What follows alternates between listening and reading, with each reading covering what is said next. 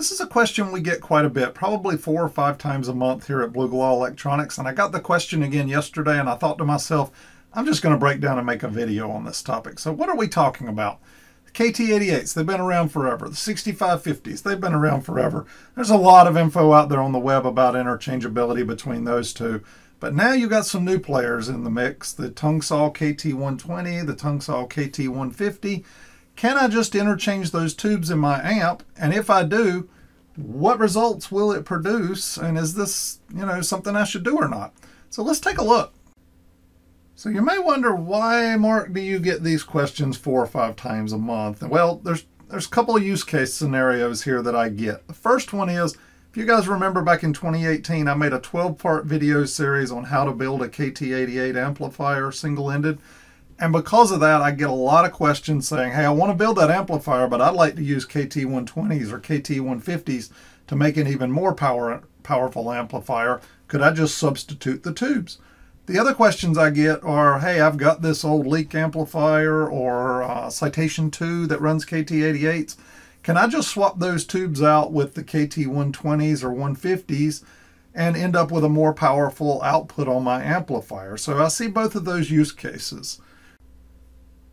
And if that's not bad enough, I saw here recently where Prima Luna is going to be partnering with Tungsol to release the KT170, an even bigger tube. So the questions will keep coming. So let's get to the answers. All right, chapter 1 here, and a little story I've titled Similarities and Differences, aka The Sheets Don't Lie. So we pulled up all 4 data sheets for these tubes. We studied them, we compared them, and we made a little table here for you. And if you'll notice, without getting into the specifics here, there are some differences throughout this. Maximum plate dissipation on a KT88, 35 watts, 70 watts over here. So you kind of got to take a look here. There's a little compatibility, but there's an awful lot of maybe. So I'm going to give you a lawyer's answer on are they compatible or not. The answer is it depends. Let's dive deeper.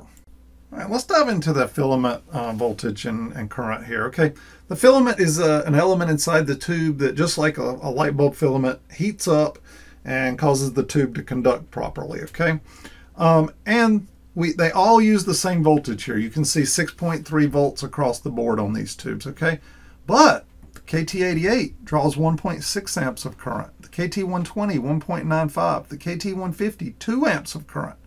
Look at our little example down here. If we had an amplifier with 4 KT88s in it, say it's an old Citation 2 or something, each tube drawing 1.6 amps of current right here with the KT88s, 4 times 1.6, we're going to need 6.4 amp winding inside of our power transformer or a separate filament transformer that would be inside that amplifier. Well, let's say we swap out the KT88s for 4 KT120s. All of a sudden, 4 times 195, we now need 7.8 amps. That's a 1.4 amp difference in what your power supply transformer, the filament winding in it, has to provide. The question you got to ask yourself is, does your amp, your power supply transformer, have the extra overhead to do that? If so, you're good to go. If not, you could potentially burn up this power transformer and have to get it rewound. And I can tell you, that is not easy to get done these days. And for some newer amplifier where you could probably find who made the transformer, you could probably look up the specs and see if you're fine or not. For an older amplifier like a Leak TL50 or something like that, where do you even find those specs at? It's tough. So you got to make a decision on whether you want to roll the dice there or not, And maybe you just read online that somebody else has been doing it and it's worked out for a while. So, maybe you're fine. But there is some risk associated with this. It's the reason I've got the maybe here. Okay, up next, let's take a look here at the plate voltage, plate current, plate dissipation. If you'll notice, 600 volts that you can run a KT88 at. You can run it up to 87.5 milliamps of current through it, and that tube can dissipate. In other words, the plate can handle this much heat, 35 watts. Okay. KT150, look at that, 850 volts it operates at, 137 milliamps it can handle. That's 50% more. And that plate can dissipate 70 watts, twice as much. All right, you got to remember this. The tube doesn't determine the plate voltage or the plate current or the output power of a tube. the circuit that surrounds it does. All right, onward to chapter 2, the big myth. All right, so this is the schematic from the KT88 amplifier build that we made that video series on. And whether you follow conventional current flow from positive to negative, or whether you follow electron flow, that the electrons bowl off the cathode and go to the plate of the tube, doesn't really matter in this scenario. We just know that we have current flowing through this tube, and we know some things about this tube. We know we have 450 volts sitting at the plate. We know we have 41 volts sitting here at the cathode, and we know down here at ground we have 0 volts, which means we're dropping 41 volts across this cathode resistor here, okay? And if we just use some Ohm's law, remember plate current is equal to cathode current for all intents and purposes. I is equal to V over R. We know we've got 41 volts here. This resistance is 500 ohms.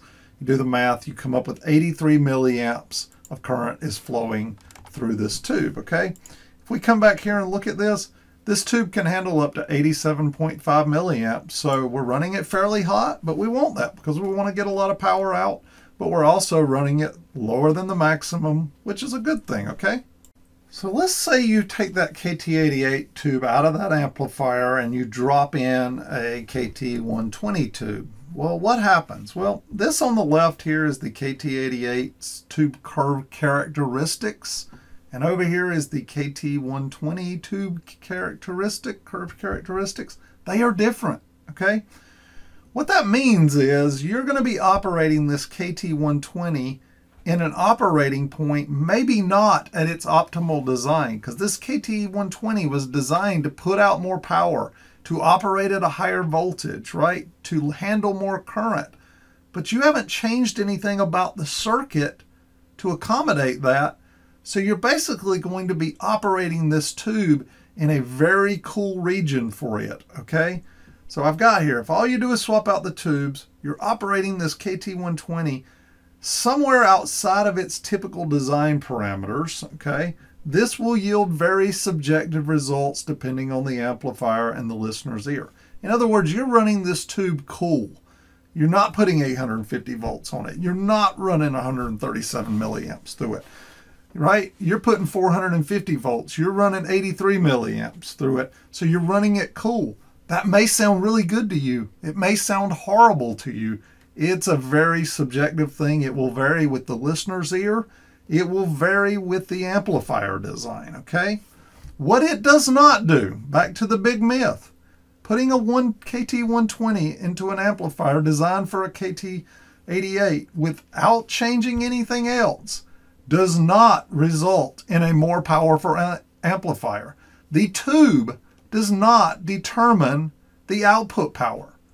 Okay? I need you to understand that. Now you may say to me, Mark, but I remember back on the little chart you had, you said that this tube can handle more power. Yes, there's a difference between handle and produce, okay? In other words, you can rebias this amplifier and redesign it, put higher voltages on it, change bias so it pulls more current. And yes, it will put out more power. But without changing those other things, the tube itself doesn't yield you any more power, doesn't yield you any different results than the KT88 being in there. Other than you're operating the KT150 not in its optimal design location. You're running it cool, which, there again, subjective. Might sound good, might not. So you're saying, okay, Mark, I'm kind of getting it, but I've already bought these KT120 or KT150 tubes. I want to get more power out of my amplifier. What do I need to change about it?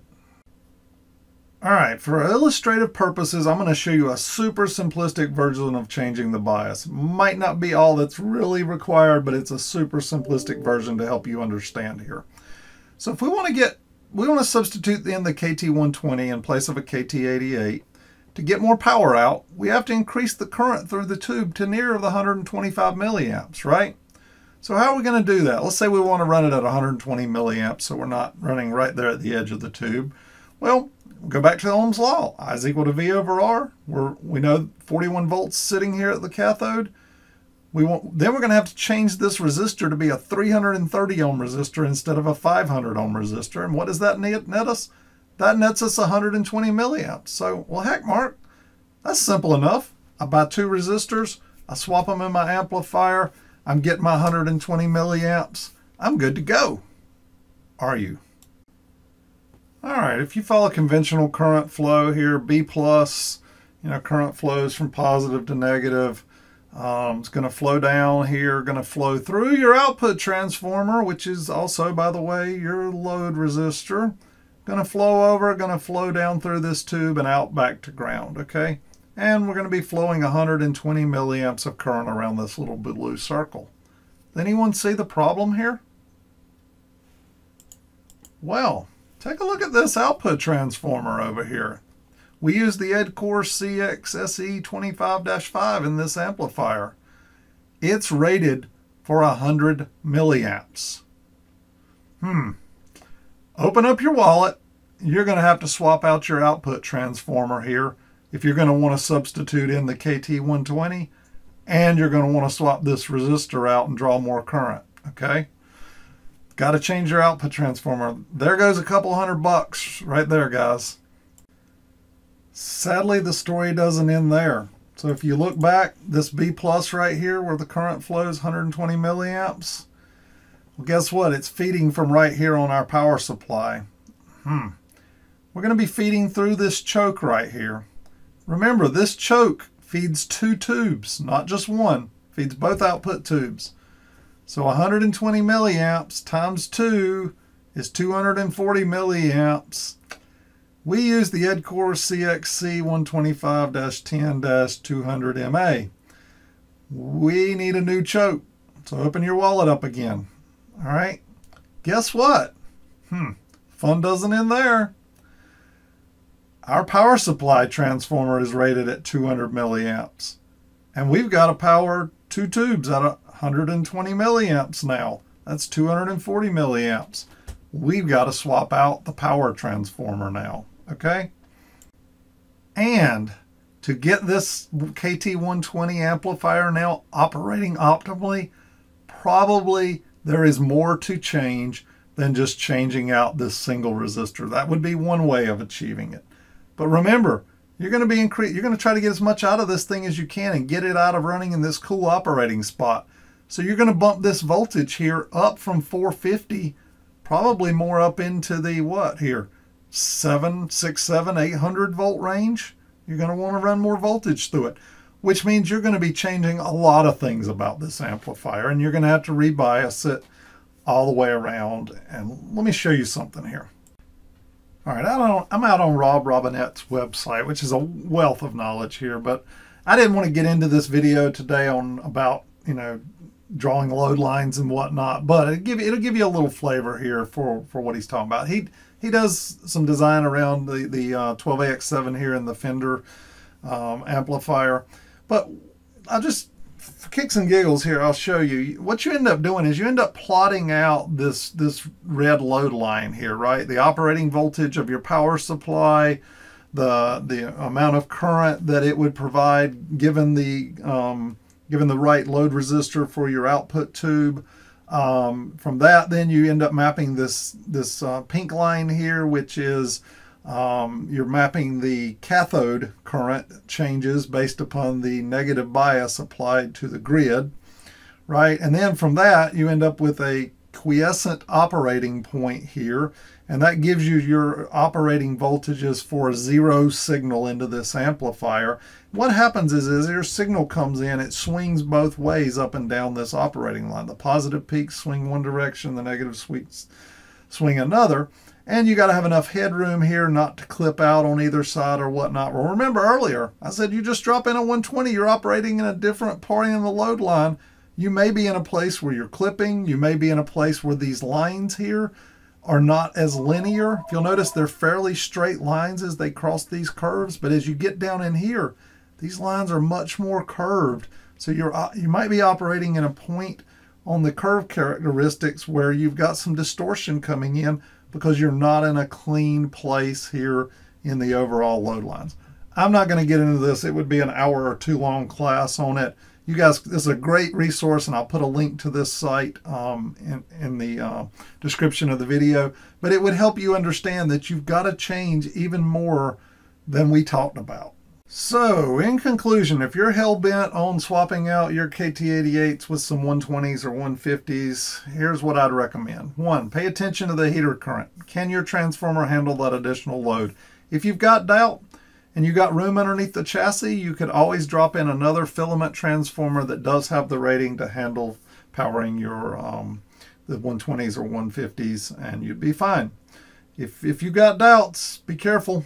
Number 2, will the tubes physically fit? Can they, these 120s and 150s get bigger? Will they fit inside your chassis? Will they fit under the cage? Will they be touching each other or whatnot? 3, simply substituting in the 120 or 150 for an 88 or a 6550 may work, but results may vary greatly depending upon the amplifier's design and what the listener's ear likes to hear. Maybe they like this thing biased really cool and it sounds good to them. Hey, if so, have fun. If you actually want to get more power out of your amplifier, it's a redesign of the amplifier and may require swapping out many components, including expensive power transformers and output transformers, okay? Personally, I'd reserve the KT120s and KT150s for amplifiers that were specifically designed with them in mind and designed with their operating characteristics. That's just my personal opinion.